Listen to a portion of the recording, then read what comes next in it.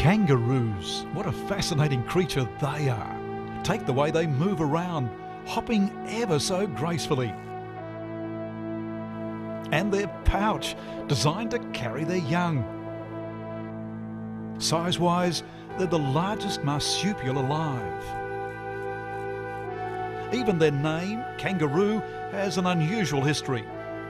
When the first Europeans arrived in Australia and saw these strange hopping creatures, they asked the native Australian Aborigine what it was. He replied, kangaroo, which in the local dialect means, I don't understand your question. Not surprisingly, the explorers misunderstood. They thought it was the animal's name, and that's the way it stayed. Today, there are more than 40 different species of kangaroos, but by far the most common in Australia is the eastern grey.